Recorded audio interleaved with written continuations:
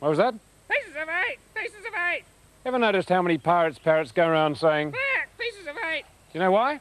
Let's go and have a look. Pieces of 8! Pieces of 8! This is what it's talking about. Treasure of pirates and of other people. Let's have a look at some. And here they are, pieces of 8. Large, rough silver coins. They're actually Spanish coins. They're as rough as that because when they made them hundreds of years ago, they didn't stamp them out neatly the way they do today. They biffed them out with designs in them, and that gave rough, cracked edges. Didn't really matter. And of course these, from an Australian shipwreck, have been under the sea hundreds of years, and that doesn't improve them. Well, why pieces of 8? Because each one was worth 8 reals. That is a 1 real coin. It doesn't look a lot like it, but in fact it's about 1/8 the size of one of these. So 8 reals became known as pieces of 8. And they were used as international currency. Now, a number of Australian shipwrecks, or shipwrecks in Australian waters, have yielded up treasure composed of these things. And that led to a legend that we were visited hundreds of years ago by Spanish galleons, which may indeed have discovered Australia.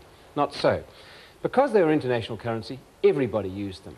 These, for example, are pieces of 8 from another shipwreck off Western Australia, the shipwreck of the Gilt Dragon. That went down in 1656. Spanish pieces in a Dutch ship. They were common currency in those days. In fact, in the early days of Australia, when we were a colony, we had no money of our own. We used lots of other people's. And in those days, we used a large dollar. And the governor realised that was just too valuable for everyday purchases, so he struck a hole in the middle of it. What was left became known as the holy dollar. That's a very valuable collector's item today.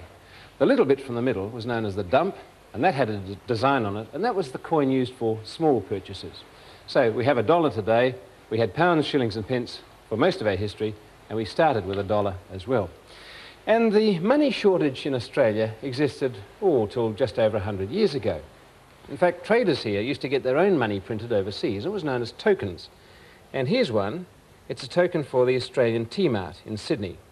And these are tokens recovered from the wreck of the Dunbar, which went down in Sydney in 1857. Well, it wasn't just Spanish coins either that were used. These are from a very famous wreck off Western Australia, the wreck of the Batavia, one of the earliest wrecks recorded in Australian waters.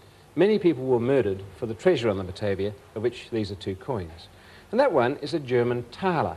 And if that sounds familiar, that's the coin that gave its name to our dollar.